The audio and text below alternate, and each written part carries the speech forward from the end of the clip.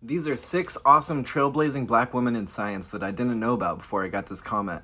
Mathematician Katherine Johnson was one of the first African American women to work as a scientist at NASA. Her calculations of orbital mechanics were critical to the first crewed space flights, including but not limited to the flight of Alan Shepard, the first American in space, and the Apollo moon landing program, and the start of the Space Shuttle program.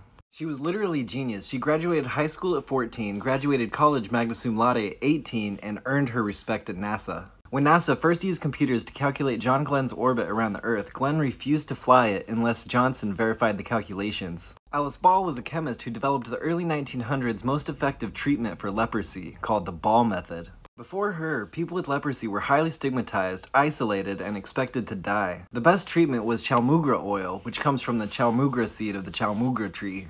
But there was a lot of problems with it. It was too sticky to be used topically, and it was too viscous to be injected. And if you injected it anyway, it would ball up under the skin, form blisters, and not be absorbed. And it tasted so bad, the patients who tried to swallow it usually vomited it up. At the age of 23, she was the College of Hawaii's first woman and first black person to graduate with a master's. And that same year, she developed a technique to make chalmugra oil injectable. But she died at the age of way too damn early at 24 before she could publish a paper on it, and real quick, guess what happened? The dean of the college knew of her work, took it over, published about it, and didn't acknowledge her at all. And the first mention of Ball's work came 6 years after her death in 1922 when she was briefly mentioned in a journal article. Dr. Patricia Bath was an American ophthalmologist and humanitarian and was the first of so many things, including being the first African American to serve as a resident in ophthalmology at New York University. And she was the first African American woman to serve on staff as surgeon at the UCLA Medical Center. She authored over 100 papers and lectured internationally. She was the first black woman doctor to receive a patent for medical purposes and got 5 patents altogether.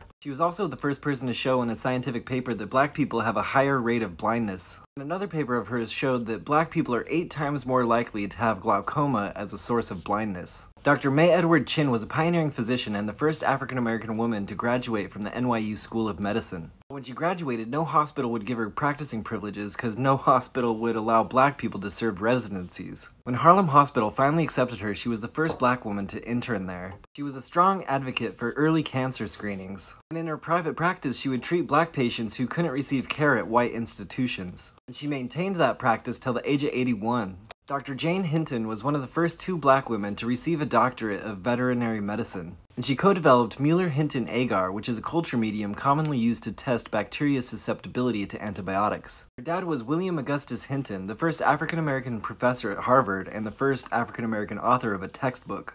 Later on in her life, she ran a small veterinarian practice in Massachusetts. Physicist Dr. Shirley Jackson was the second black woman in the United States to earn a doctorate in physics. Also the first black woman to earn a doctorate in MIT in theoretical particle physics. I mean, she was also the first black woman to earn a doctorate at MIT in any field, but in 1995, Bill Clinton appointed her to serve as chairman of the U.S. Nuclear Regulatory Commission. She was the first black person to serve in that position. Thank you, Kimberly, for your comment. It was cool to research these amazing women.